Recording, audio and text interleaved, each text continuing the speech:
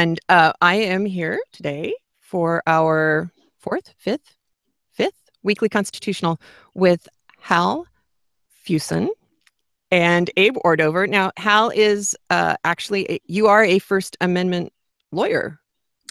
Well, that is true, technically. I am actually a retired newspaper lawyer. I did teach a media law for a few years early in my career. And a good part of my practice before I retired was First Amendment related. And once you get into this sort of thing, you kind of get stuck with it. And we seem to keep finding First Amendment issues that get sort of shoved down our throats, whether we want to just take a nap or not. Yes, well, it's funny how pesky the First Amendment can be. Words, words are like that. All words. Yes, that is so true. We were talking about my husband Andrew. Abe, do you remember the play that he wrote about Oliver North, trying Oliver North to determine whether he should or should not be allowed into the Pantheon of American Heroes? Which I think he did. I think he did the play at Emory Law School while you were teaching there, Abe. He did. Well, I produced his plays at Emory Law School. Right. And he had an actual jury. And Hal, one of the things that was interesting for me reading it was that he had Aaron Burr as the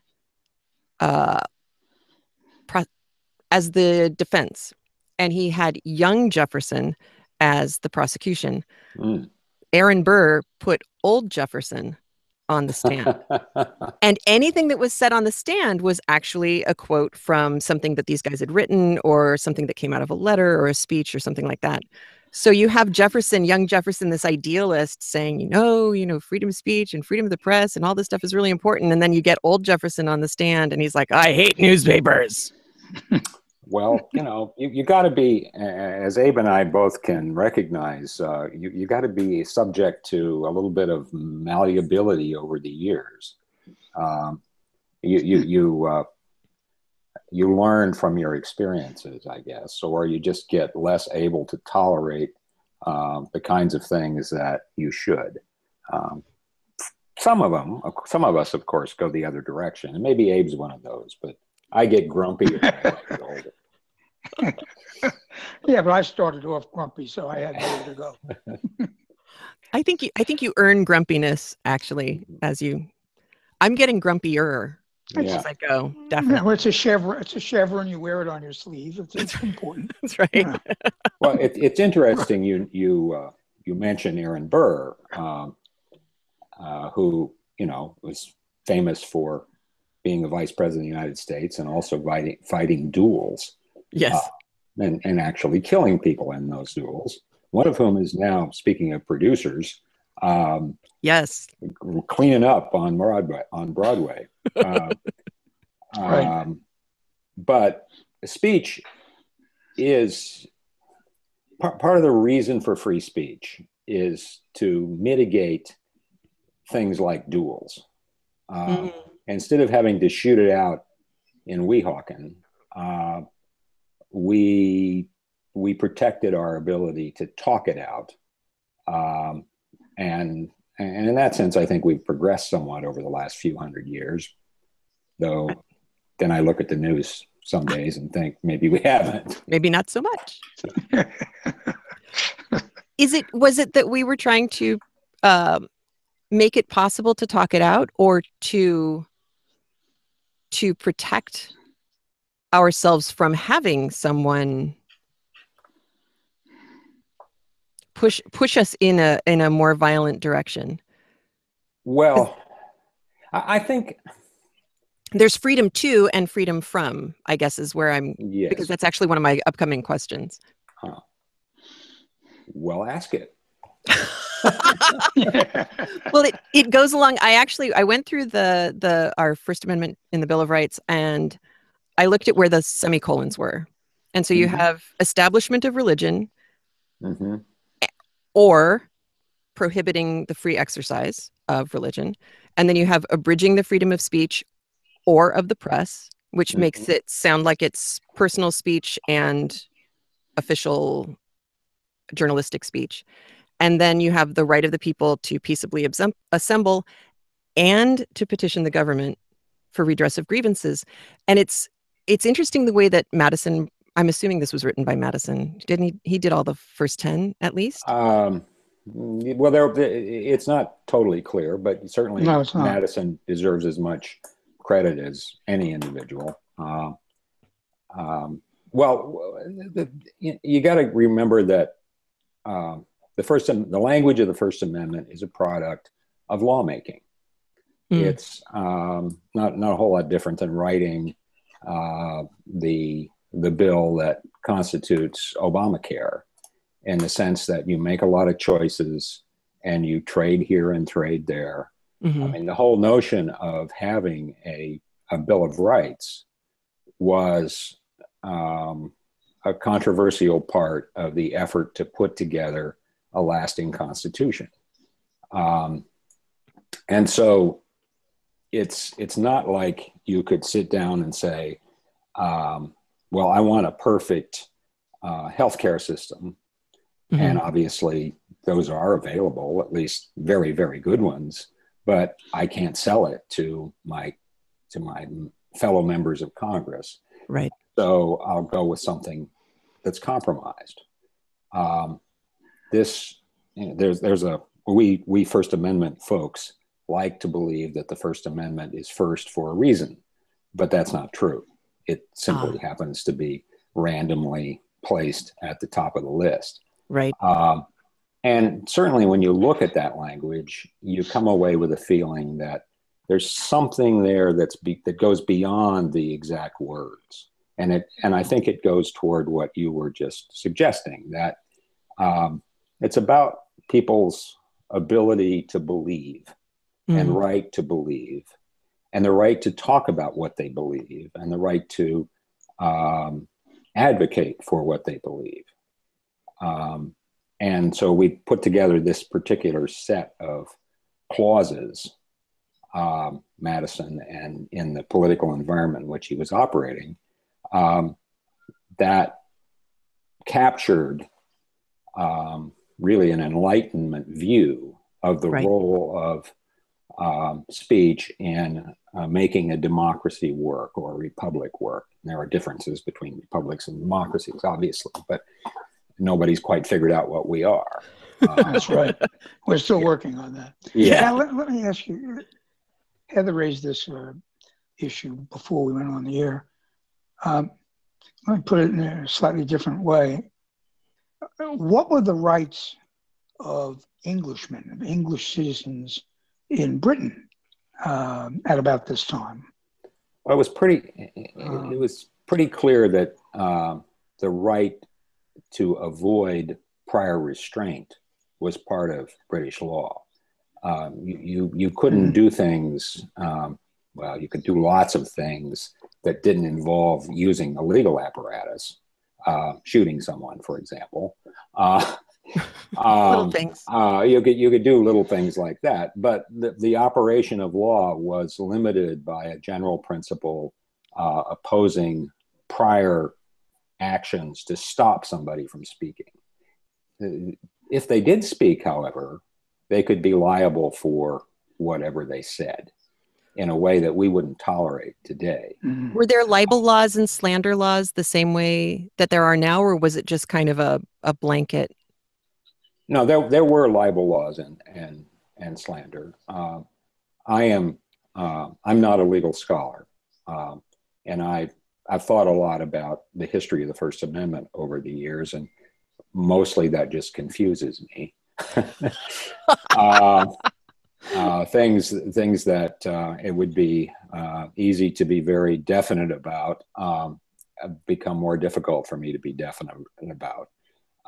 There's a lot we don't know about why the First Amendment came to exist and what it was intended by the Founding Fathers to do. That's one of the problems with the view that's associated with Justice Scalia, perhaps unfairly, that we're just supposed to, as a Supreme Court, as a legal system, we're just supposed to interpret what the language says and not go beyond it. Well, that's fundamentally impossible, which Justice Scalia, in his own opinions, demonstrated many times.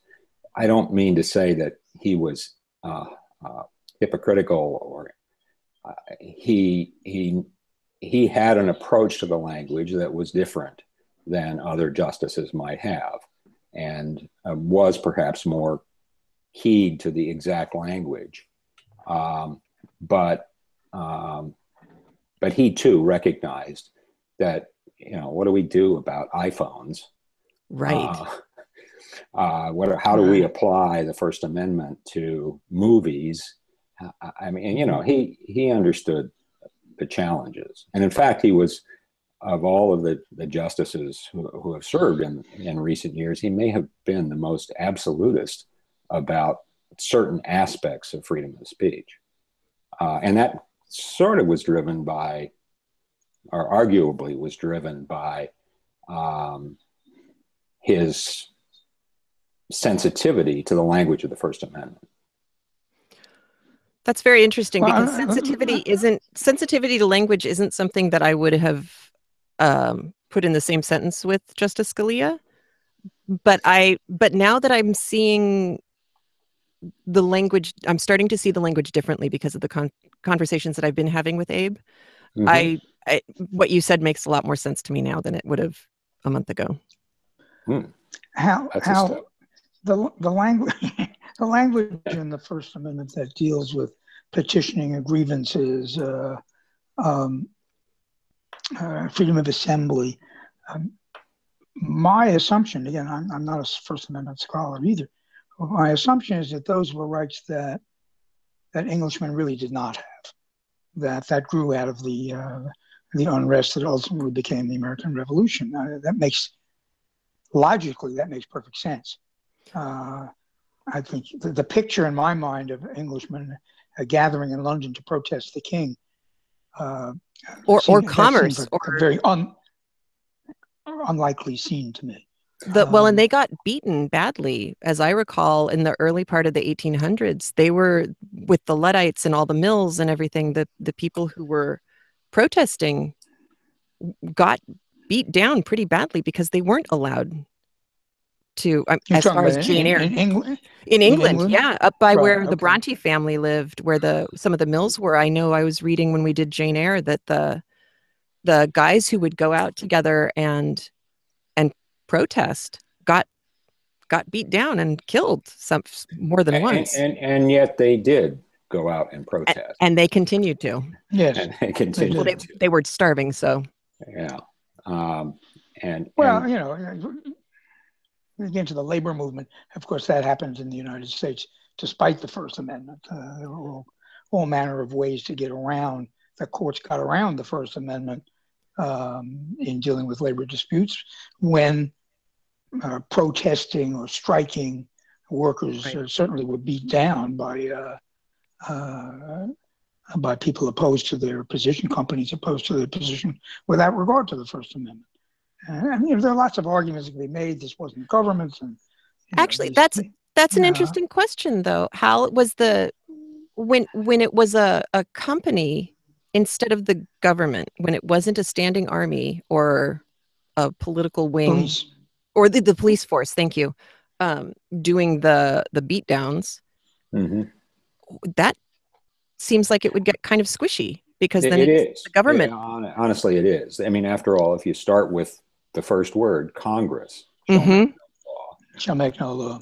It doesn't say that an employer can't enforce whatever rules he or she wants to on the speech of his or her employees. And in fact, there are colleges and universities, for example, can have speech codes. Unless they happen to be government colleges or universities, then it's a little even trickier still. And people, you can't go into your workplace and advocate for anything you want to without being sanctioned by your employer, or at least risking that. And the First Amendment doesn't protect you. Now, the conceptual thing, free speech is good for all of us.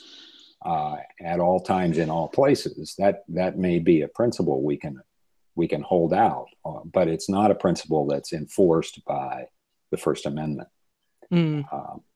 And so when you look at this, when you look at social forces, there's always a tendency to not fully take into account things that we don't think of as government in determining what speech gets allowed and what speech gets listened to. Does the government have a responsibility to protect the people from, say, a corporation, which is one of the things I talked about last week, was the Thoreauvian, a corporation has no conscience, but a corporation of men does have a conscience.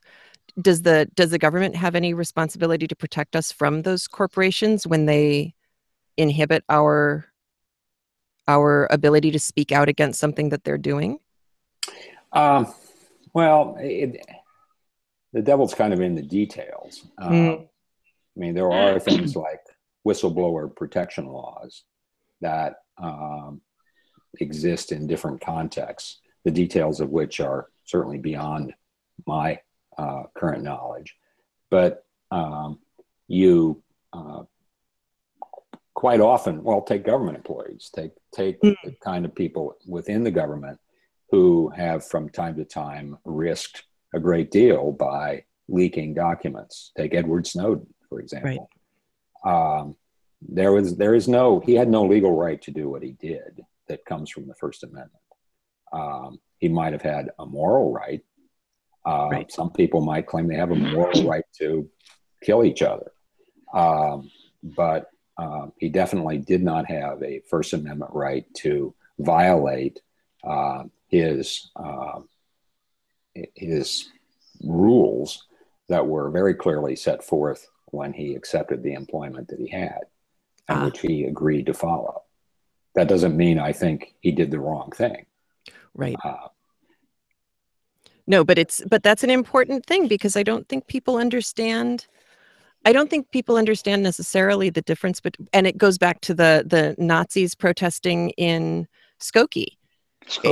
There's the moral side of it. You know, I find what they believe in reprehensible for all these different reasons, but in our country, they still have the right to say those reprehensible things. And Snowden crossed a line that was spelled out in a document that he had signed. Whether or not it was a moral thing for him to do or not, there was that line that was drawn very clearly, which was, he crossed it, and he did.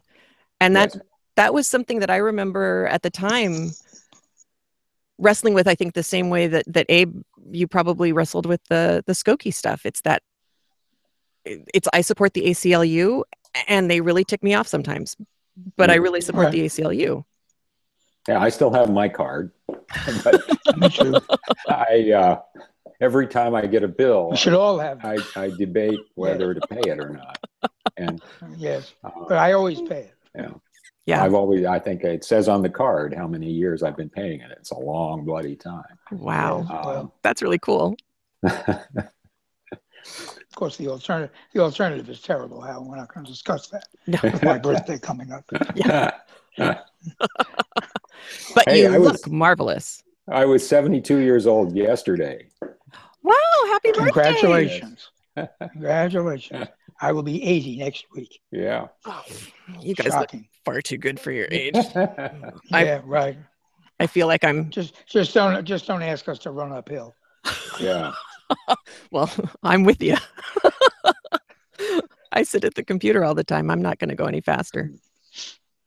But getting back to this topic. I mean, there's so much complication with this during the period, let's say, of expansion of First Amendment rights. We had a whole area of cases involving universities primarily, but some companies also, and to the extent that they are receiving public money for one program or another, there are cases that hold certain actions that they engage in, usually ones that deny somebody's speech or ability to associate, that can be government action because they're receiving the taxpayers' money.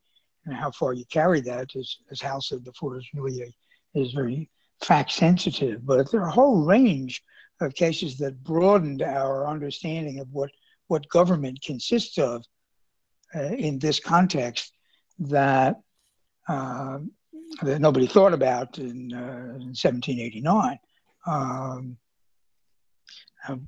Or even 1889. Yes. I mean, it's worth noting. It's to the problems. It's worth noting that the modern law of the First Amendment really dates from the 20th century. And the recognition that Congress, the word in the language, didn't just restrict Congress, it also restricted state governments.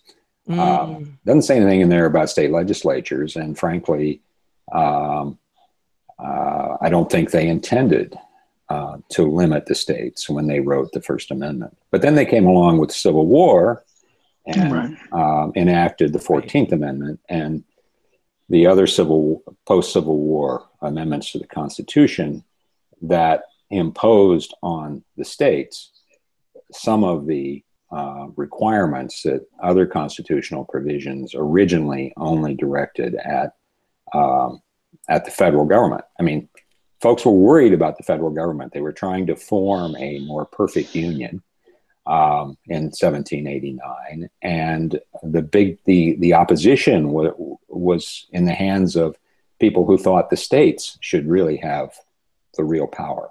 Mm-hmm. And absolutely. And what's happened is that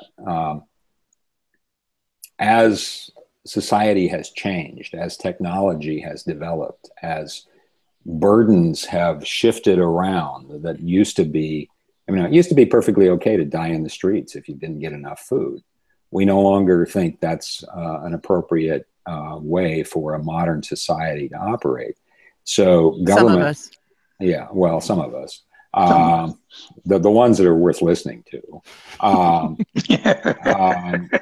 And so we've looked to government to make sure that people don't die in the streets. And we've looked to government to make sure that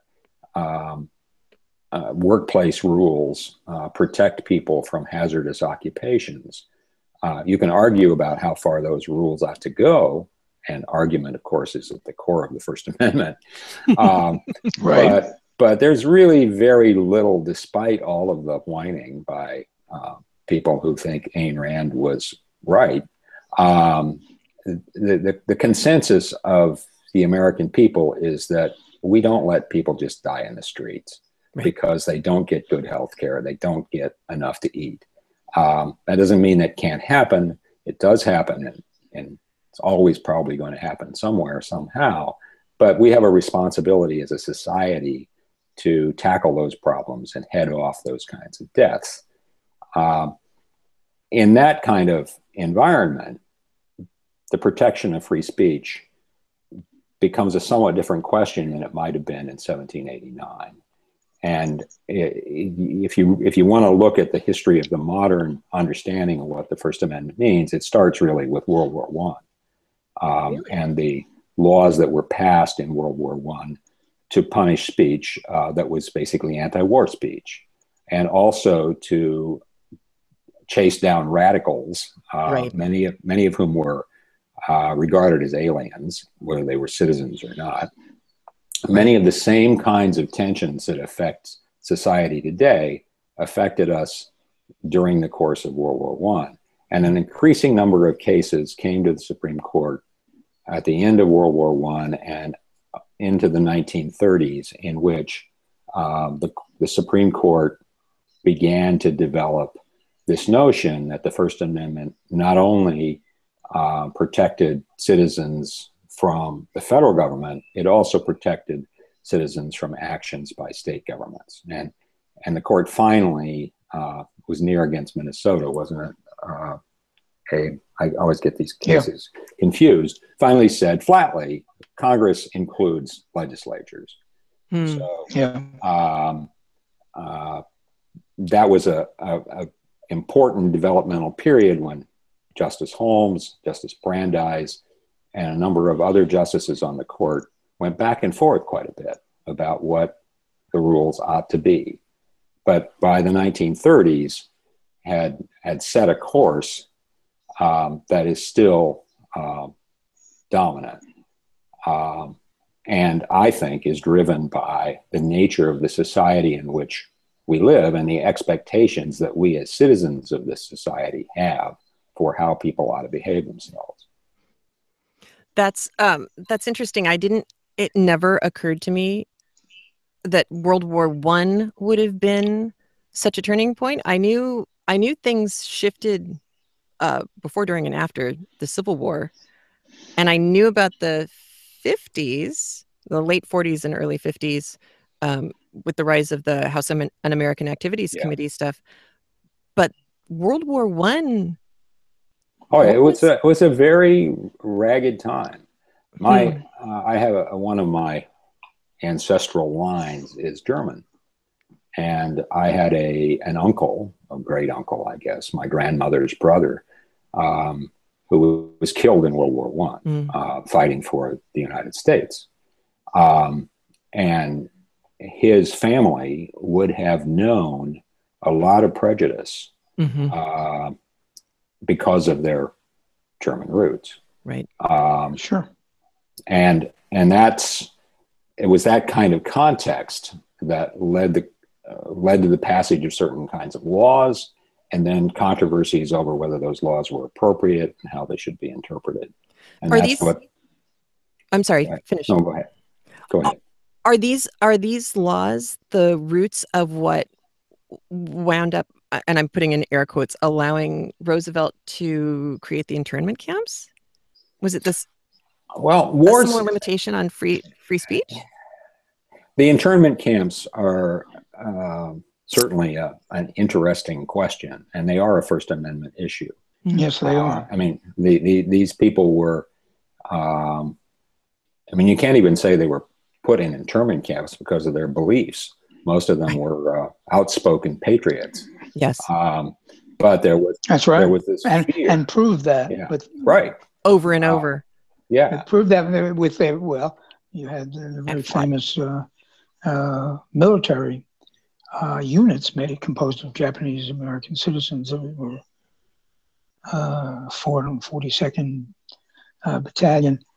They were placed in internment camps because they were Japanese. They were placed in internment camps because of an overriding fear among the American people after Pearl Harbor, that especially California, particularly here, that we were that among them, an argument that resonates with some today, that among this substantial group of people, there were going to be spies, terrorists, people who would take arms against the United States and in favor of some ancestral homeland. And interesting enough, of course, we hear the same arguments now about. So was we're talking about arms immigration against the United States? Excuse me, I didn't hear that, Heather. What did you say? You said it, and I think it was really interesting because you said that the fear was that they had the potential to take arms against the United States, and yes, all of a sudden that makes me I'm looking at the First Amendment again and thinking, does that mean it was interpreted as taking arms would have been an act of speech? Is that how this ties in, Hal, to the First Amendment? No. Because all sorts of weird things seem to. Yeah, it is. I mean, the problem with the internment camps, I think, goes far beyond the First Amendment. Sure. And it certainly had a First Amendment aspect to it. But it wasn't they came about because of the fear of the other. And just as my grandmother's generation, she was born in the United States, but her parents were born in Germany. Just as fear of those people might take arms led to, there were no internment camps, but there was an Espionage Act passed, and there was, frankly, a Sedition Act passed as part of that. Right. And so that was directed at their speech. in the case of the internment camps, it wasn't just directed at their speech; it was directed at their freedom. They were locked up and put away, where they couldn't do any harm to us. That's what we were doing.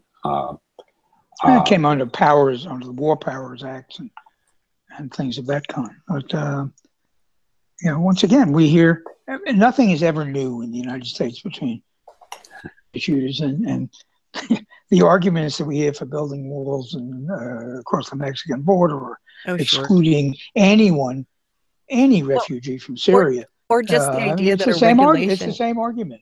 It is. We could bring in 100,000 Syrian refugees who are fleeing for their lives, and and someone will get up and say, well, one of those refugees could shoot up a mall, and so we shouldn't let any of them in. And we face these questions. And as I say, nothing's ever new. Yeah. No.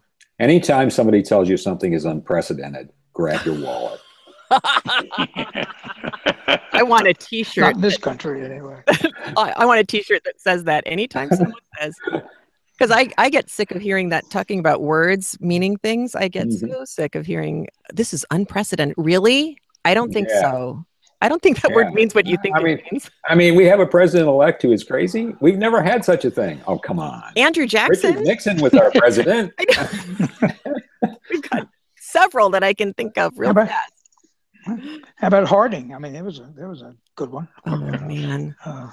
There was, but then you look at Andrew Johnson. How about Andrew Johnson? Yeah.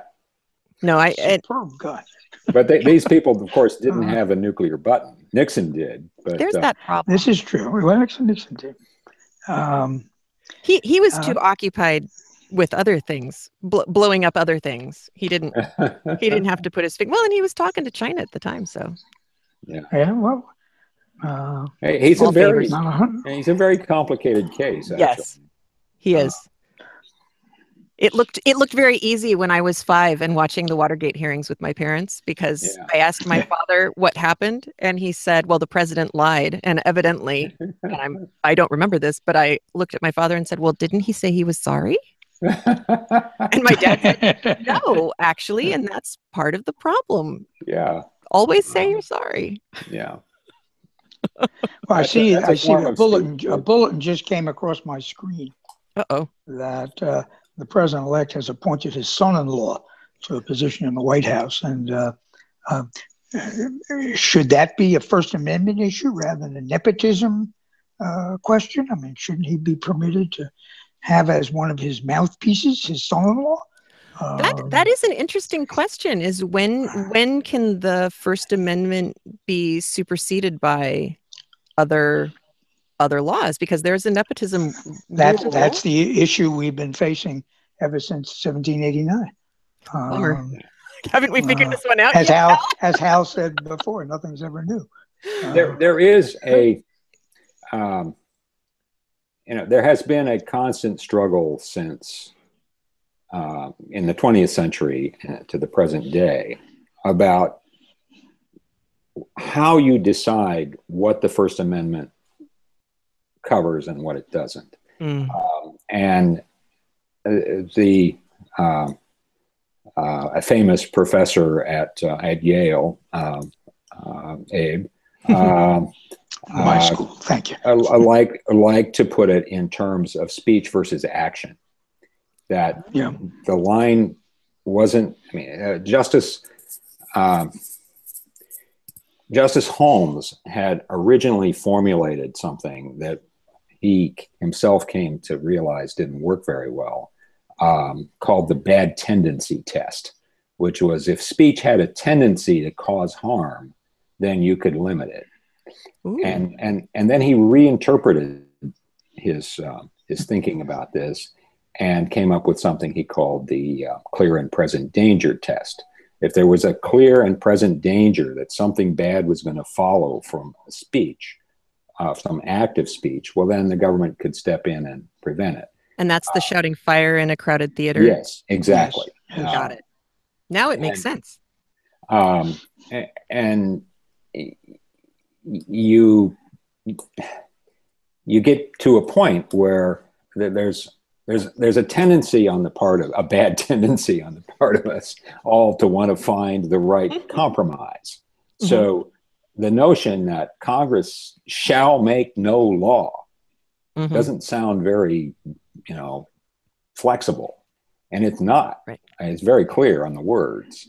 Congress shall make no law. But then you get into respecting an establishment of religion, and you have to start talking about, well, what is an establishment of religion, and when does a law respect it, quote unquote?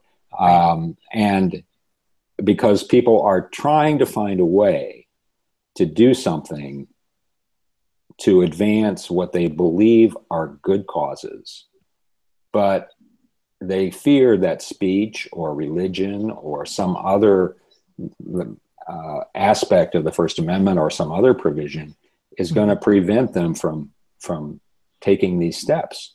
And so a lot of back and forth occurs, and there's a whole category of, quote, test called the balancing test. Oh, I don't know anything about this. I'm fascinated. Courts decide what the First Amendment limits, on the basis of balancing different rights. From my own point of view, most of those are false equivalents. There really isn't anything to balance against Congress shall make no law.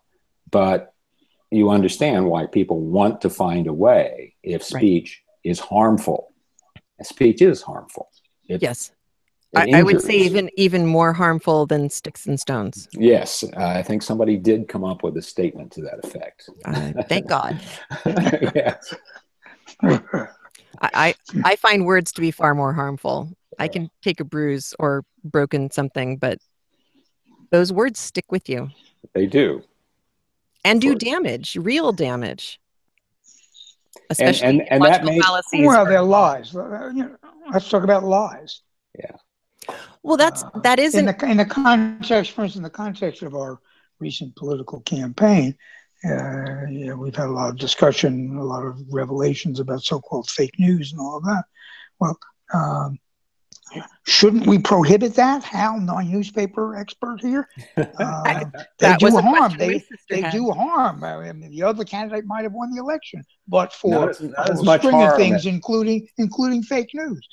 Yeah, not as much harm as the tools that you would have to use in order to prevent them. That's what I said to my sister. That was the argument I made to my sister. It's always an uphill argument, let me tell you. I've been. Poor thing.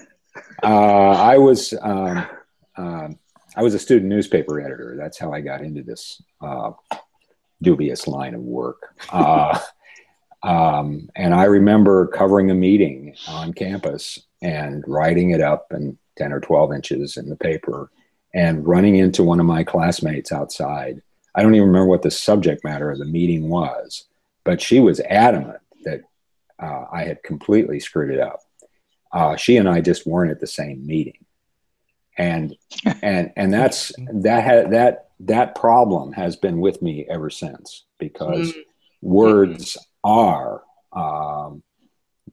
damaging and hurtful, but they are also subject to interpretation. Yeah, they're squishy. They're squishy. And what you choose out of a meeting when people say 10,000 words in a particular order, you're not going to print the whole meeting. They're not going to listen to every line like they do of this podcast, of course. Of course. Well, my God. But they're if I were to give a verbatim transcript of that meeting, people would not it wouldn't help people to understand what happened there. And even if I did give a verbatim transcript, I can't put the language or the nuances into the description of what people said and how they said it. Well, we have to rely. A full sense of what's happening. We have to rely upon our journalists to actually be journalists instead of propaganda machines. And there are certain. My son he's 16 and he's very, very interested. I said, it was something that I said about World War II. The effect that newspapers were able to have during World War I and World War II. And he said, well, they were propaganda machines, Mom. And I said, yes, and they were very effective. Buy war bonds. I mean, this was a familiar refrain. My grandmother lost her great-grandmother's piano at the local actually Vandenberg Air Force Base, not far from you. She had loaned it to the what was it? Not the USO Center, but the on base officers club. Mm-hmm. And after the war was over, well, that was not the first one. But go try and get your piano back. Yeah, the piano went missing. It wasn't even there anymore. And I was horrified. And I said to her, "Oh my God, didn't you go try and have them track it down?" And her response was, "Well, no, it was for the boys. I mean, that's what we did. That's what we did for the boys. We had victory gardens. We bought war bonds. We did what we could for the boys." And that was not a world that coming out of Vietnam as a child existed for me. And the idea that post Watergate we could ever have experienced a moment in time where propaganda could be used so well by a group of people that are supposed to be journalists as what we have seen maybe in the last 10 or 15 years, with the upswing of the propaganda journalism again, that uses that propaganda to cast aspersions on actual journalism where people have, facts that they cite. Well, I find that very, very hard to comprehend and to cope with, and especially when it's framed as a First Amendment right. Well, first I would remind us all that there is nothing new. And that the newspaper industry prior to the second half of the 20th century was overwhelmingly biased in the sense that newspapers had clear partisan identities. Right. And even in small towns, smaller cities at least, a town the size of my hometown in Illinois with 30,000 people had more than one newspaper. But there was more than one. Yes. But and you knew who you were reading. Exactly. But that's what we're doing today. We know who we're going to read and who we're going to blaspheme. Right. And so there's a wonderful book about Lincoln and the press that was published a couple of years ago, and the games he played and the games the press, particularly the New York press, people like Horace Greeley, played with him. And it makes modern interactions between the press and politicians look positively namby-pamby. I mean, yes, it does. It was vicious stuff. And when you go back to even much of the premise of the Hamilton musical, right, has to do with Hamilton's affair, which was widely publicized and viciously publicized by Jefferson. Yes. So these things are always there. What you have to ultimately depend on is the voters, and they are often wrong. They're often wrong. Yeah.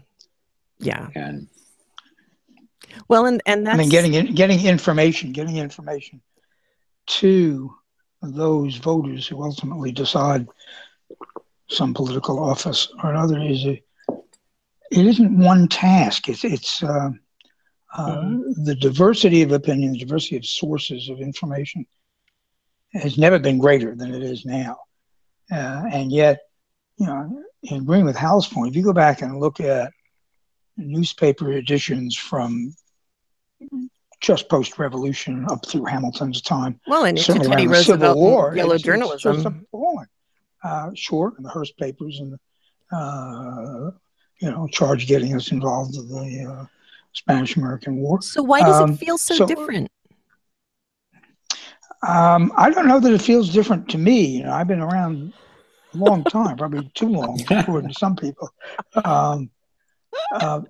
But in terms of very one-sided political stuff, often untrue, published, whether it's published on in television news or what passes for a news program, but certainly on the internet. I mean, the stuff that comes across on the internet. Oh, it's ridiculous. It's just, some of it is just so appalling.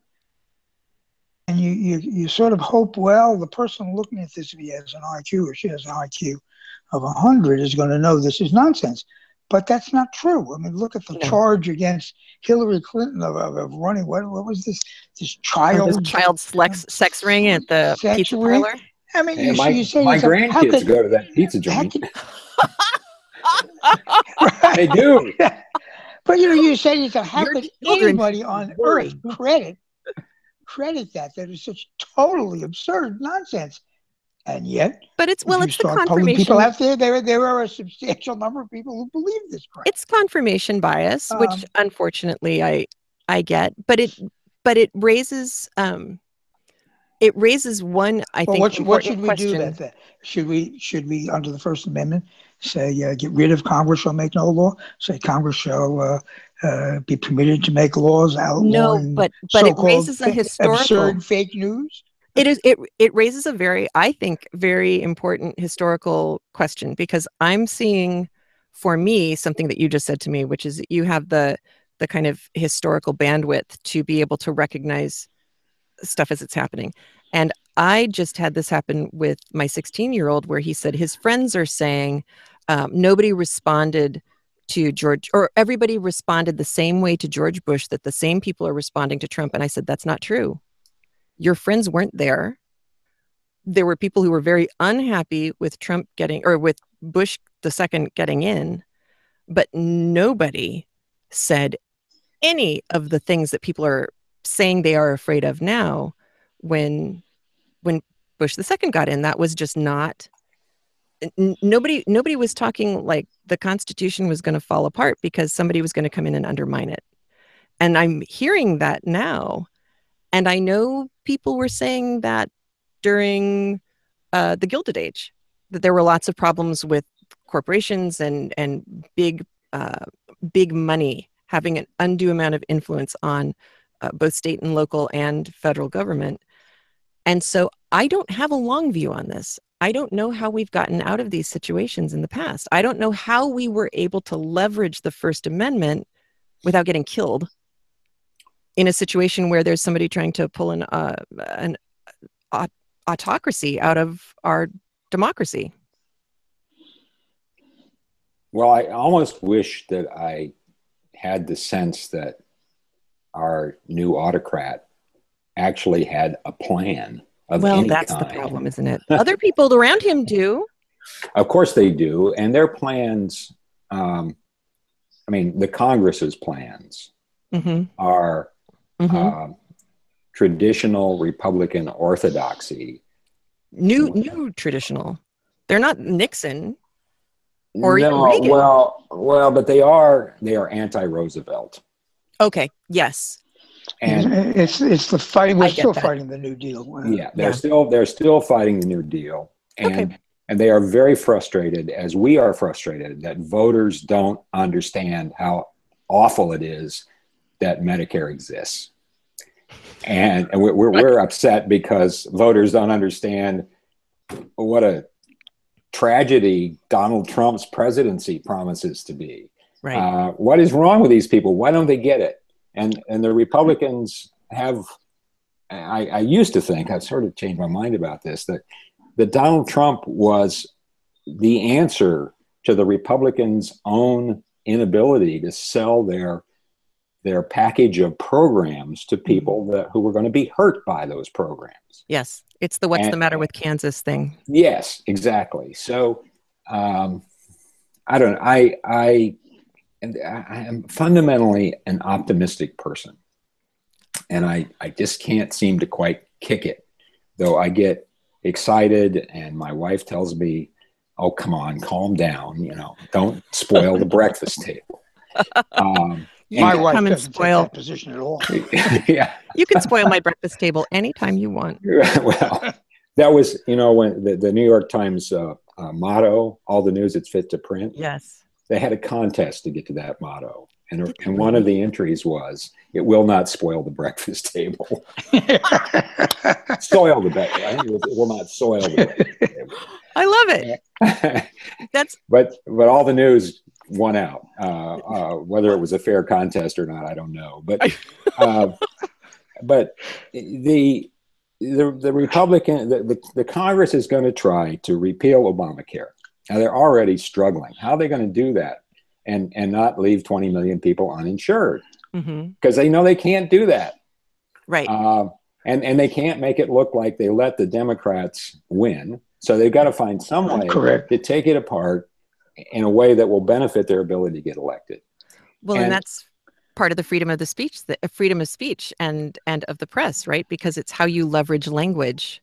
Yeah, it's how you. The death tax. They're perfectly entitled. Yeah, how you manipulate the mind. Discuss their point of view. Yeah, of the people. That's democracy. So it is a contest of ideas that we've had consistently, and I hope will continue, as distinct from autocracy, where there is no contest of ideas. There is the idea of the autocrat, supported by his or her henchmen. We don't have that, and I hope that we won't. But I personally think the day is going to come where there's going to be a great battle between the Republicans in Congress and their anointed leader. When they disagree on something, I would love to be there to watch that.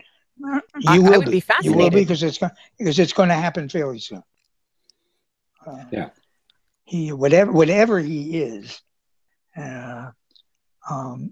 he is a person who believes that he's absolutely right, and if he decides, and he does decide these things, if he decides that some congressional action pushed by Mr. Ryan is contrary to what he believes in, the battle lines will be drawn very, very carefully, and he'll get what he wants because he's going to have all the power. Well, and that is a freedom of speech issue too, that I actually was talking about with, again, my 16-year-old who's taking all these classes, is when you have freedom of speech for the people, and we all talk about it for us, and then children talk about, I don't have any freedom of speech, man. Yeah. Well, I'll talk to the actual First Amendment lawyer about this. They shouldn't have any. I know, because what do they know? Yeah, that's right. But when teenagers should not have that right. There is to that question. There's a series of cases involving student speech, particularly under the age of 18, student speech or student newspapers. Yeah, in high schools. Actually, sure. There were, and there were cases involving. Well, the most famous one involved the wearing of black armbands to protest the Vietnam War in a public high school. And I actually went to college in Iowa. This incident occurred in Des Moines. Oh my gosh. But I went to college with one of the sisters of the person who was, their name was Tinker, who was thrown out of school for a black armband or sanctioned in some way. I think she was thrown out. Because it was disturbing the other students. The premise of controlling the security and quietude of the school system is something that deserves some attention. You don't want kids marching up and down the hallways. And by the way, the government can restrict parades. Parade permits are a permissible infringement on the First Amendment. You just have to be even-handed in how you do it. Right. Schools, ideally. Ideally. Schools have a greater argument for restricting speech within the school. You want your students to all feel safe. Yeah. Like they can. But the courts have recognized that the First Amendment protects reasonable activities by students to assert their rights. So wearing an armband was considered okay, you should be allowed to exhibit now, that. now you're gonna test my knowledge of Tinker versus whatever. But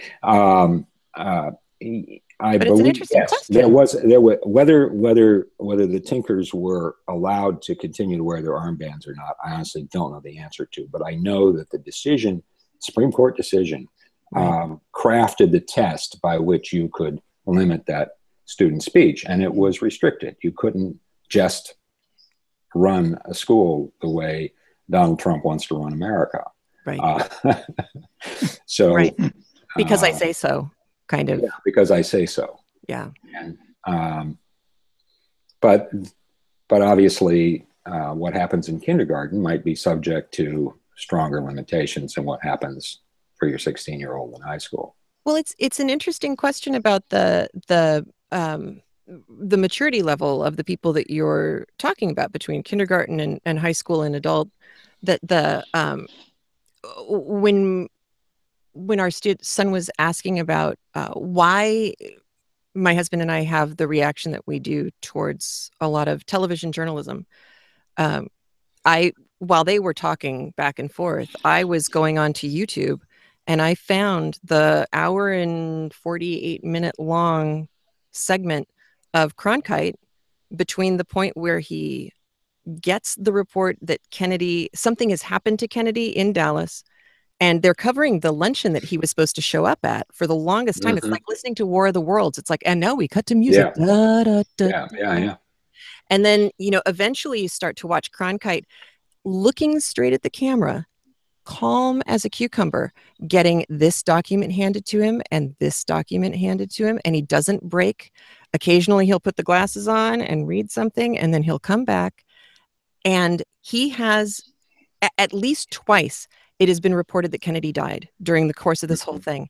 And it isn't until the last 30 seconds that he gets the coroner report. And that's when his voice breaks.